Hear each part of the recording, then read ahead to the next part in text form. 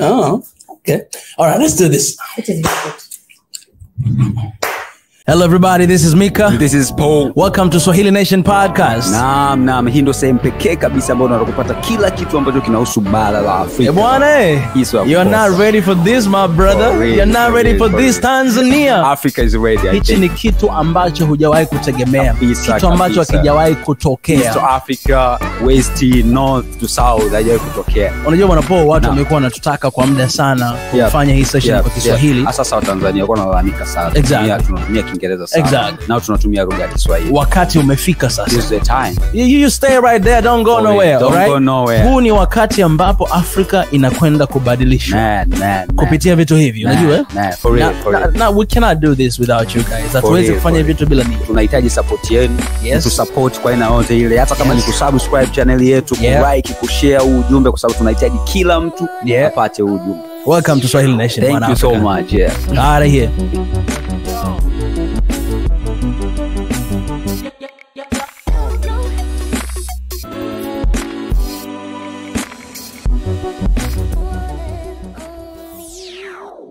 Mambo vipi wa Tanzania, wa Kenya, wa Congolese na kila mmoja ambaye anafuatilia au ni fan wa Swahili Nation Podcast. Okay, the team is back. Tumerudi. Kilaga, so what's up? Mambo bema? Mambo poa. Yes. Naona uko bie. Niko bie. Unajisikia vizuri, hamna tatizo lolote? Wiki imeendaje kwako? Yani hata kama kuna tatizo lolote lile, as long as tunapumua kwa vizuri. Ni jambo la kushukuru. Jambo la kushukuru. Mimi nimefurahi kukuona kwa sababu wiki hii hatujawasiliana kabisa. Nikasema sio kwa kuna shida imetokea au umezama baharini. Tuliwasiliana. Kuna jukumu zaidi. It's good to see you, man. Faju, mambo vipi? Poa sana. Njema kabisa. It's good to see you. Wiki yako imeendaje? Wiki yangu imeenda vizuri sana. Siku ya leo nina furaha sana. Sana. Sababu ni nini? Well. Leo ni tarehe 4 mwezi wa 6. Okay. Na rafiki yangu kipenzi sana. Yani ni rafiki, ni familia. Amesurpass, yani amepita viwango vyote vile tunavyosema sisi rafiki, best friend, sister, family. Asa yuko huko juu. So leo ni siku yake ya kuzaliwa. Na nina furaha zaidi. Nina furaha zaidi kwa sababu tumefanya tangu tukiwa dogo. Lakini miaka yote hatujawahi kucelebrate siku ya kuzaliwa pamoja. Mara yuko shule, mimi niko chuo, mara yuko wapi. So mwaka huu kwa mara ya kwanza tuko wote na tunasherehekea pamoja. I said kitu kikubwa sana kwangu. Na kwake pia. So I love you. I know you're watching. Hey. Happy birthday to your friend. Na I hope mtakuwa mna wakati mwema sana. Thank you. Si ndivyo? Basi barabara wapenzi watazamaji wa Swahili Nation. Nimekuwa najifunza Kiswahili na inaonekana kama tunatangaza news vile. Saa 6 usiku au saa barabara kabisa. Anyway, so let's jump to our topic today. Najua hamjui topic gani tutazungumza, lakini sijamwambia kwa sababu fulani, kwa sababu mnafahamu sana hii topic. Hii ni kitu mnafahamu na ninatamani kupata mwitikio wenu chanya, authentic reactions, yani mwitikio wenu sahihi kabisa, yani kwa sababu na najua I know nawafahamu ninyi wote wawili ni watu smart, lakini pia tuwashukuru watazamaji wetu ambao wanaendelea kufuatilia vizuri kabisa. Tunashukuru sana, endelea kusupport, endelea kusubscribe, like, comment and and you can DM us as well. We are available. So let's get back to the topic. Kwamba kitu ambacho nataka tuzungumzie leo, yani sitaki kuwashtua. Mimi kwanza nitalizungumzia hilo jambo. Ili kwamba wewe una muda wa kufikiria na kutafakuri. Na nimefanya hivyo kwa makusudi kwa sababu hii ni shida ambayo inatupata na sisi tunaongelea. Yani hata sasa hizi nikikuuliza Paul utakuwa unajibu ya hicho kitu. Kwa sababu ni hivyo rahisi. Lakini pia natamani watu wanaotazama watupe mitazamo yao pia. Na swali ambalo ninauliza leo kwanza, kwa sababu tutaanza kwenye swali tutaenda kwenye solution pia. Kwa nini Afrika tunaonekana kama masikini? Au kwa nini Afrika ni masikini? Mimi personally siamini kwamba Afrika ni masikini. Siamini kabisa kwamba Afrika ni masikini, lakini tunaonekana hivyo. Na wengi wetu sisi kama wa Afrika tunaamini hivyo, kwamba sisi ni masikini. Kwa sababu ya sababu nyingi mbalimbali. Umeona? Kwa mimi binafsi nitatamani kuanza kulijibu hilo swali. Kwa nini Afrika ni masikini? Au po nataka uende kwanza? Unajua bado sijakuelewa vizuri hapo. Unasema kwa nini Afrika ni maskini au kwa nini sisi wa Afrika tunaonekana maskini? Hayo maswali mawili tofauti. Yes, nikiwa na maanisha hivi. Ndio maana nimeuliza la kwanza, nimesema kwa nini Afrika tunaonekana kama maskini? Yaani nimesema hivyo kwa sababu siamini kwamba sisi ni maskini. Si unanielewa? Alafu nikaja kuuliza na kwa nini Afrika ni maskini, nikiwa na maanisha ile maana ya kwanza.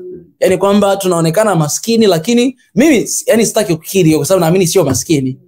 Lakini najua kuna sababu kwa nini Afrika tupo kwenye level tulionayo. Kwa nini tunashindwa kufanya vitu ambavyo tunatakiwa kufanya. Nafahamu ni kwa nini. Sababu gani? Umeona? Kwa hilo ndio swali. Si umenielewa sasa? Yaani nimekuelewa na nitapingana na wewe. Ndio unasema hutaki kukiri. Ndio. Lakini ukiwalisia sisi ni maskini. Kiwalisia? Kiwalisia kama sisi maskini. Sisi sio maskini. Sisi ni maskini. Na utajiri wote tulionao? Utajiri gani? Yani hizi dhahabu, hizi diamond, hizi kila kitu tulichonacho unasema maskini. Unaweza ukawa unaweza ukawa na hivyo vyote, lakini bado still ukaonekana wewe ni maskini. Ukaonekana, sio unaona? Na hilo ndio liko swali langu. Kwa nini sisi Afrika tunaonekana maskini? Na ndio maana nataka mimi na wewe tukubaliane fast kwamba it's true sisi ni maskini. It's not true kwamba sisi ni maskini. It's true kwamba sisi ni maskini. Sio maskini sisi. Sisi ni maskini. Si maskini sisi. Si maskini, tunasema kwa maskini. Sasa nikupe point. Umaskini kwa umaskini maana yake ni nini? Kwanza, umaskini unajua kuna vile vitu vitatu vya msingi. Kuna swala la shelter sijui ya malazi. Kuna swala la chakula. Kuna swala la chakula. Ndio. Unaona, alafu kitu kingine ni nguo, mavazi. Yes. Hivi vitu vitatu mpaka sasa hivi Afrika ni changamoto. Hivi vitu vitatu. Ndio. Kwa hiyo ni katika ile level ndogo sasa ambao tunazungumzia umaskini. Sasa kama bado ni changamoto, kwa nini tusijiaddress kwamba sisi ni maskini? Kwa sababu hii. Kwa sababu ni moja, kwa sababu ukweli unajua kuna ukweli na kuna situation. Situation kwa Kiswahili ni nini? Hali. Yaani kuna ukweli, kuna facts. Sasa ukiangalia facts, Afrika si masikini. Kwa sababu utasemaje nchi ni masikini? Unasema nchi ni masikini kwa sababu labda hawana resources kwenye nchi yao. Nchi imekaa tu, haina chochote. Umeona? Utasema kwamba nchi ni masikini kwa sababu hawana resources. Kwa sababu utajiri sisi tunaozungumzia sio utajiri wa kuwa na fedha mfukoni. Utajiri wa kuwa na resources, utajiri wa kuwa na madini, utajiri labda wa kuwa na mafuta na kuwa na hivi vitu vyote. Sasa huwezi kaita nchi ni maskini au continent maskini huku tuna billions and billions of dollars yako chini ya ardhi. Yaani bro, hatuwezi sana maskini. Still bado hiyo ndio ule uhalisia wa sisi kuitwa maskini. Sawa. Yaani unaweza kuwa na resources zote hizo lakini kama hujui kuzitumia, unazitumiaje kwanza? Unaona? Wewe like kwa mfano unavyosema like sisi tuna maziwa mengi sana, tuna bahari nzuri tu. Lakini still bado swala la umeme kwenye nchi nyingi sana ni kwa mfano Tanzania hapa ni tatizo. Sasa kama ni tatizo alafu still bado unajiita wewe ni tajiri, una utajiri gani sasa? Na pia unachosema na kuelewa kwa sababu hata kwenye hizo listi za nchi tajiri na maskini tunatazamwa au tunasemwa kama ni nchi masikini. Yaani sema nchi masikini au nchi zenye uchumi wa chini wakati ndio wanasema kama na nchi zetu nchi zingine za Afrika zipo. Kwa hiyo wao wanasema hivyo based on their facts. Na wenyewe wana hizo facts kama vile wewe unavyosema. Yaani wewe hapa yani sasa hivi nakuona kama ni mzungu. Kwa sababu hicho unachosema ndicho wazungu wanavyosema. Yaani the only solution ya sisi wa Afrika kuondokana na hii scenario ya kuitwa kwamba sisi ni maskini. Usiende kwenye solution. Kubali kwanza. Okay. Lazima tukubaliane first, alafu ndo tuanze kungamua kwamba sisi ni maskini kweli.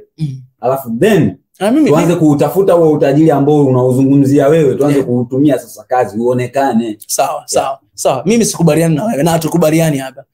Hatukubaliani kabisa. Tumsikize Faju, wewe unasemaje? Afrika sisi tunaonekana masikini au Afrika je ni masikini au si masikini? Na kwenye uhalisia na facts. Imesha hii debate imeshakuwa moto hapa. Kuna moto na waka hapa tayari. Waswahili wanasema usilolijua ni kama usiku wa giza. Kabisa. So, kurudi kwenye swali lako. Afrika ni masikini au si masikini, na kwa nini tuonekane masikini? Kwa upande wangu, ndio mimi kwa kweli siamini kama Afrika ni masikini. Thank you. Umasikini unaoonekana ni matokeo ya Waafrika kushindwa kusimama kwenye nafasi zao, that is one. Lakini pia kushindwa kudevelop resources zilizopo ndani ya nchi husika. Hiyo naongelea Tanzania na nchi zingine za Afrika. Kwa sababu kama kuna uwezekano wa nchi yoyote ile duniani kuwa tajiri, maana yake nchi zote duniani zina uwezo wa kuwa tajiri. Kwa sababu Mungu hakupendelea, right? Na kama ni vyanzo vya aina yoyote ile, kila nchi inayo. Tofauti inakuja kwenye nani ana uwezo wa kutumia vyanzo vyake vizuri.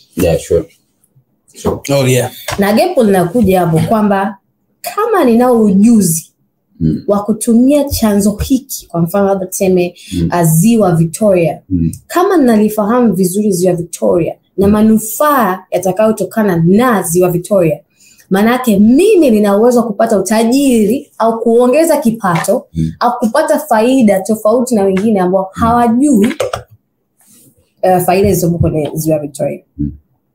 Understand? So Marekani na nchi zingine ambazo zinaonekana kwamba ni tajiri, China, wameweza kutumia vyanzo vyao vilivyopo nchini kwao, ikiwemo pia ardhi, kunufaisha watu wao wa nchini kwao. Kujenga vyakula na vitu kama hivyo. Hivyo vitu vipo pia Afrika. Ndio maana nimesema gepo linakuja kwenye namna na ni nani atakayetumia vyanzo alivyo navyo vizuri. Na ndio maana ni vizuri sana, au nisema ni rahisi sana mtu mwingine aliyoko nje kuona vyanzo vilivyopo Afrika. Kwa sababu kama ungekuwa tuna resources za kutosha au za maana Afrika, wasingekuwa kuna mtu yote ambaye anakuja kuchukua vyanzo au kuinvest, kuwekeza Tanzania au Afrika in general. Lakini wanakuja kuwekeza nchi za Afrika kwa sababu wameona chanzo, wanajua kukitumia na wanajua faida za hicho chanzo. Ndio maana vyanzo vingi wakivitumia wao vinawafaidisha wao na sio watu wa nchi husika. Na piga picha kama sisi tungeamua vyanzo vyetu tuvifahamu na tuvijue, vifaidishe nchi yetu. Tumetumia kwa watu wetu. Kwa watu wetu, exactly. Okay, ngoja niongeze kitu fulani hivi. Meaning ya umasikini. Ngoni ni define meaning ya umasikini na nachukua definition mbili tofauti. Ya kwanza ni hii website hii inaitwa Investopedia, hapo tena kwenye Wikipedia. Hao jamaa wanasema hivi, umasikini is defined as the state or condition where people and communities cannot meet a minimum standard of living because that's where the point is. They lack the proper resources. Kwa Kiswahili nasema hivi kwamba umasikini ni ile hali ambapo watu au jumuiya fulani ya watu wanashindwa kuyakidhi mahitaji yao ya kawaida ya kuishi kwa sababu wamekosa resources nini kwa Kiswahili? Wamekosa vyanzo sahihi au hizo resources, yani kama ni hivyo vyote tunavyozungumza, sio madini nini hivyo vitu. Hiyo ndio definition ya umaskini. Kama watu wameshindwa kupata labda shelter, wameshindwa kupata malazi, chakula, wameshindwa kupata pia mavazi, kwa sababu sio tu vile vitu, ile ni product, ila kwa sababu hawana resources ambazo inaweza kuwasaidia wao kupata hivyo vitu. Hiyo ni definition ya kwanza. Ya pili, by Wikipedia anasema hivi kwamba poverty is a state or condition in which one lacks the financial resources and essential for a certain standard of living. Huyu Wikipedia anasema kwamba hii ni ile hali ambapo mtu mmoja au watu pia wanakosa zile resources, financial resources, yani vyanzo vya kifedha, lakini pia na vile vitu vya muhimu kabisa ambavyo vinasaidia kuishi maisha ya kawaida. Umeona? Hiyo ni definition ya pili. Subia kwanza, nakupa definition kwanza mzee. Utaongea. Niache basi niongee. Ongea. Okay. Kwa hiyo ni definition ya poverty. Lakini pia kuna watu wengine wanaweza kana definition mbalimbali. Yaani sio moja, tunaweza kawa kwa namna mbalimbali. Na hii ya kwanza niliyosoma inaungamanisha na ile kitu ambacho mimi nilisema kwamba mimi siamini kwamba Afrika ni masikini, na sisemi Afrika ni masikini kwa sababu nikiangalia umasikini mimi naangalia resources. Achana kuhusu mambo kama hizi resources haujazi process, haujapata fedha au nini, kwa sababu resources kwa mfano kama dhahabu sio ya kuuzwa. Yaani dhahabu yenyewe sasa hivi ukiwa nayo uipeleke BOT pale, uipeleke benki iwe reserve, kwa sababu ile ni reserved worth. Na ile ina value kubwa sana, ina thamani kubwa sana kuliko hata billions of money. Sasa sisi tunachofanya, tunachukua kama ile, alafu tunapeleka mahali pengine, wanatuletea hela zao za dolari na euro, lakini sasa hivi unaona dola ina crash, kwa hiyo dola haina thamani, kwa hiyo mnakuwa mmepoteza. Huko dhahabu haipotezi thamani. Sasa sisi kama Fajili alipokuwa anasema tunawatajirisha wao wengine, na wao wanaonekana nchi tajiri, na wenyewe wanajiita developed, yani nchi zilizoendelea. Sisi nchi zinazoendelea. Lakini hizo nchi zilizoendelea wanakuja kwetu kuchukua vitu vyetu ili wajiendeleze wao. Kwa hiyo in fact ukweli ni kwamba hawajaendelea, na wao wanatafuta kuendelea. Na wanatumia ili kujiendeleza, wao wanatumia utajiri. Nasema hiyo, wanatumia utajiri wa Afrika kujiendeleza kwao. Kwa hiyo tulipopishana ni hapo moja tu kwamba wao wametuzidi hatua 10 mbele, kwamba wanakuja kwenu wanachukua utajiri wenu afu wanaenda kujiendeleza wao. Uko Afrika tuna utajiri hapa. Kwa hiyo siwezi nikasema Afrika ni maskini, huku utajiri tunao. Yaani utajiri uko pale. Labda umaskini nitakasema Afrika ni maskini hapa. Yaani hicho ndio nitakasema. Kama ni uongozi kwa maskini huko hapa, ila sio umaskini kwenye resources, sio umaskini wa ile nasema. Nikusikiliza. Yani kwa jinsi ambavyo kama umesurrender sema tu bwana Mika, umesurrender, sisi sio maskini. Mimi siwezi kusurrender mpaka sasa hivi. Mimi sikatai na maelezo yenu mnavyozungumza. Mko perfect. Ila mwanzoni pale umezungumza swala la fact. Ukienda kwa fact. Yani wewe inakufananisha na yule kiongozi ambaye anasimama sasa hivi anawaambia graduate kwamba wajiajiri wa Tanzania, kwamba wewe umemaliza graduation, umemaliza chuo eti kwamba nenda kajiajiri. Nenda kajiajiri. Ndicho ninachofananisha. Asante sana kufanisha na hiyo, kwa sababu that's my standard. Narudi kwenye point. Narudi kwenye point. The way unavyolizungumzia hilo swala. Yaani maelezo yote ambayo unazungumza ni au sababu alizozitoa dadangu hapa ni kuprove kwamba sisi sio maskini, ila in fact sisi ni maskini. Kwa nini? For what basis? Kwa misingi, kwani kuna sababu hapo umesoma hapo nini maana ya umaskini? Tumesema kwamba umaskini ni ile hali ya mtu kukosa kushindwa kumiti zile basic needs kwa sababu. Sasa the fact is sisi hizo resources tunazo, lakini still bado watu hawamiti zile nini? Zile basic needs. So tunawahitaji hao watu. Resources tunazo.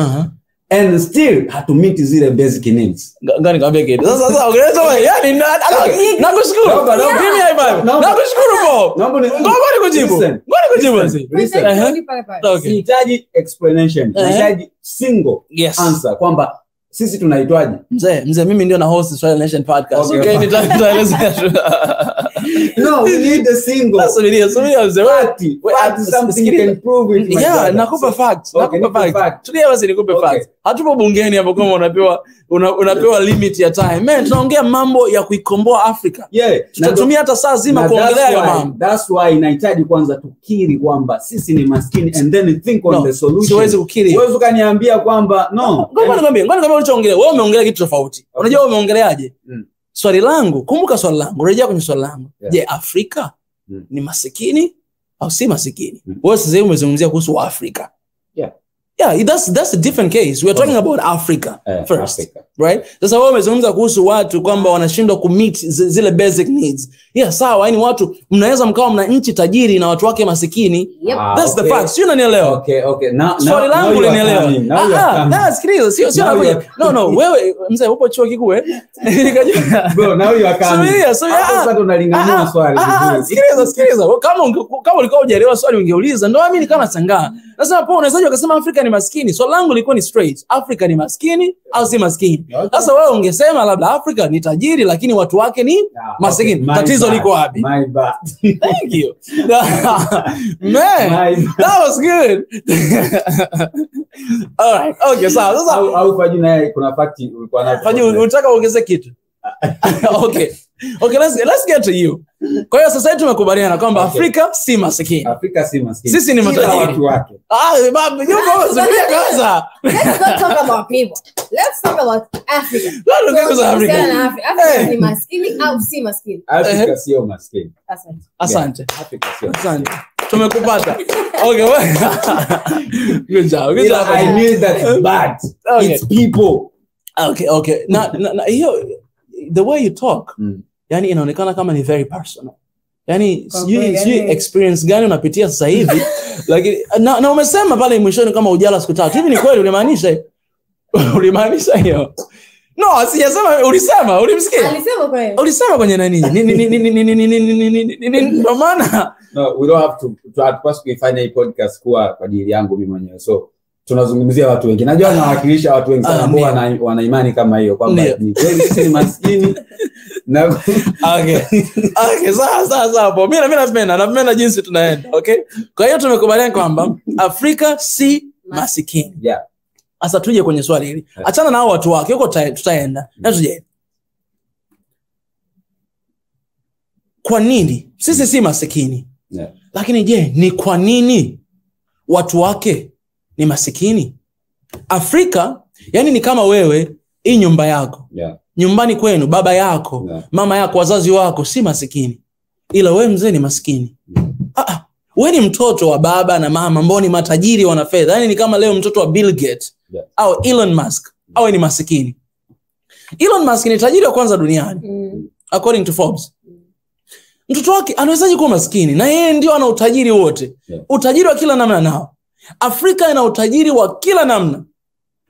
Dhahabu, almasi, mafuta, mabinti wazuri, vijana wazuri, tamaduni nzuri. Na wengine si wazuri sana ila the point is kwamba tuna kila kitu, ila kwa nini watu wake masikini? Tunakwama wapi? Fajo. Kwa sababu kwangu mimi it doesn't make sense. Yani haileti maana kwamba Afrika ni tajiri, Tanzania ni tajiri, lakini kwa nini watu wake ni maskini? Umesema poa, watu wanashindwa kupata basic needs, yani chakula, kulala na mavazi. Watu wanashindwa. Tanzania, Afrika hapa, lakini nchi ina utajiri wa mabilioni na mabilioni ya fedha. Ila watu wake maskini. Kwa nini? Tunashindwa wapi? Tunakwama wapi? Nianze kwa kusema kwamba utajiri unaanzia akilini.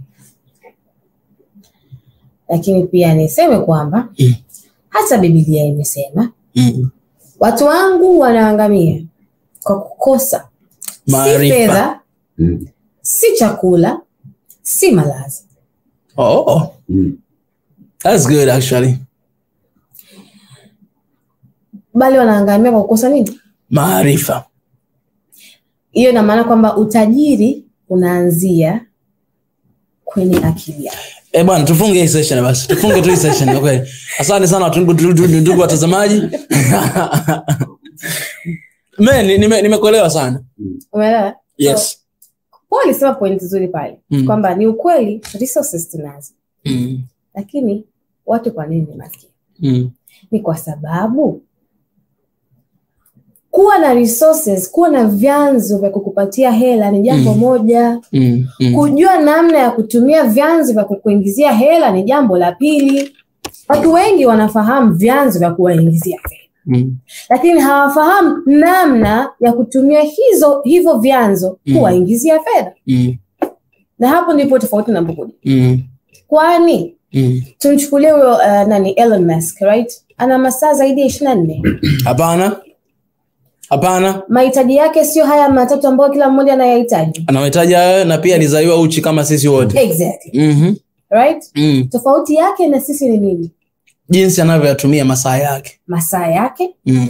Lakini pia tabia zake. Lakini pia ufahamu. Ufahamu unaongeza vitu vingi sana. Biblia pia imesema aonavyo mtu nafsini mwake ndivyo alivyo.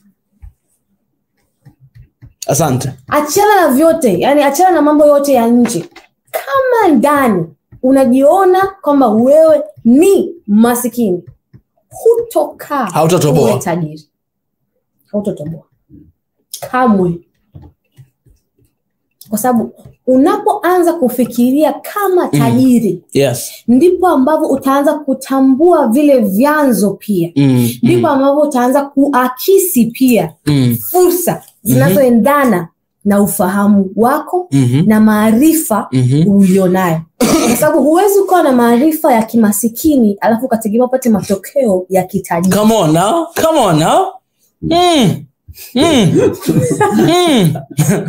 Oh man. No, rudia tena hiyo point uliyosema. Rudia tena. Okay. Rudia tena.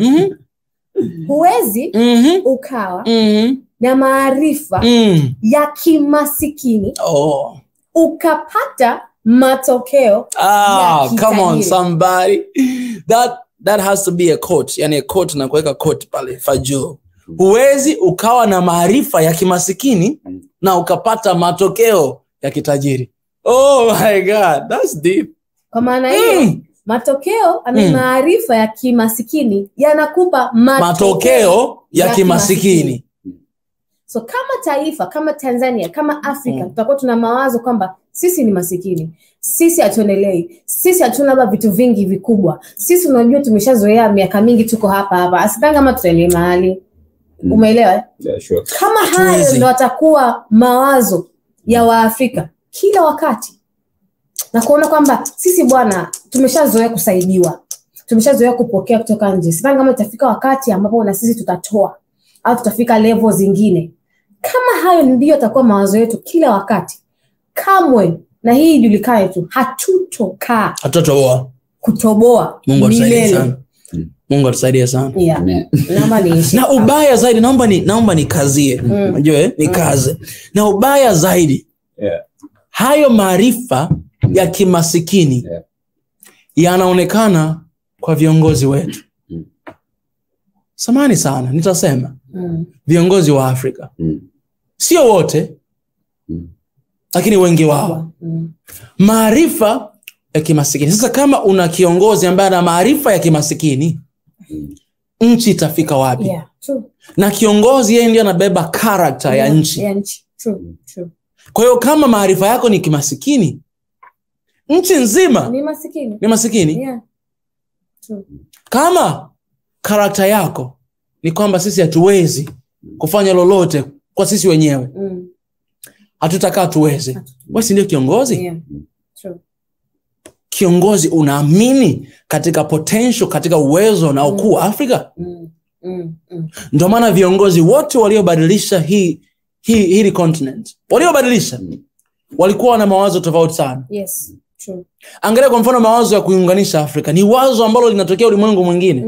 Yaani watu wanasema kwamba haiwezi kuja kutokea.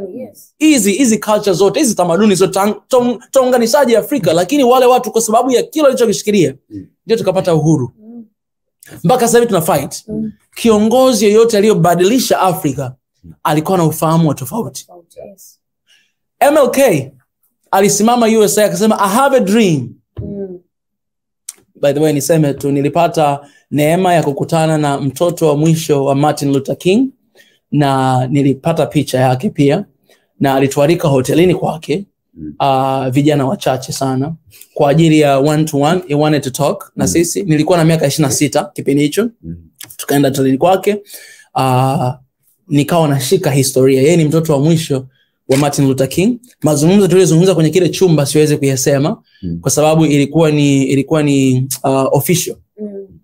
Ilikuwa ni confidential, na mimi nilitaka nichukue video ni rekodi, la alisema hapana, haya mambo unayosema ni ya kwenu wenyewe. Na kilichotokea ni kwamba mimi nilikuwa na miaka 26. Ni kama unabii vile. Kumbe MLK alianza misheni zake na akiwa na miaka 26. Kwa na mimi nilipata neema ya kukutana na mtoto wa mwisho wa MLK, na alituambia kabisa, na alituambia mambo mengi, mambo ya sirini ya baba yake, jinsi alivyofanya. Mwisho wa siku mpaka leo ninayo, akatupa zawadi, akatupa ile speech ya I have a dream kwenye magazine kabisa ambayo imesainiwa, lakini pia akatupa picha ya MLK ambayo ninayo pia, Martin Luther King Jr. Kwa hiyo niseme tu hapo, ndo maana I had to say that. Nitaonyesha you guys see that. Yeah. Okay, anyways, let's go turudi kwenye topic. Nilikuwa nasema hivi nini?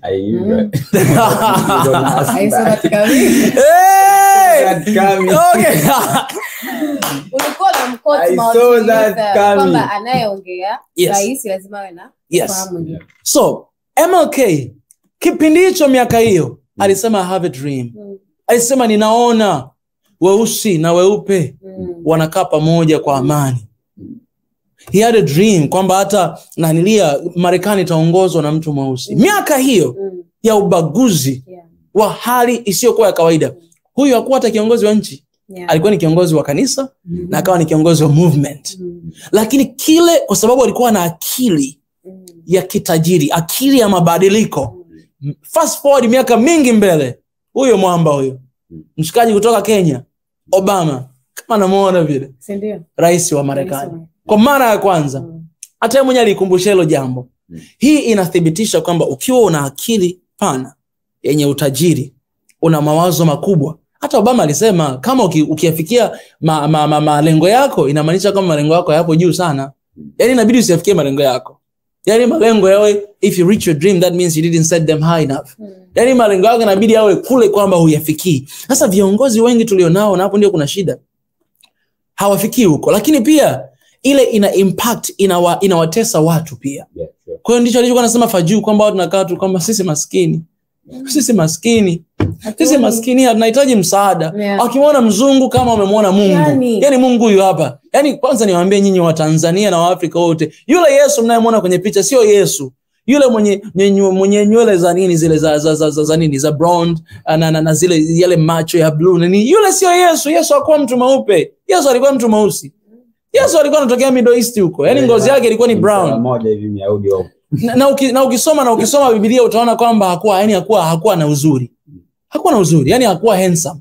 Maana yake, jamani, nenda kasoma Isaiah. Nasema yule mtu yani alibezwa. Yaani watu limuona akasema I say. Kwa hiyo sio ile image ambayo sisi tunaiona. Kabisa ile ni kitu ambacho tunafikiria, lakini sio image ambayo tunaona.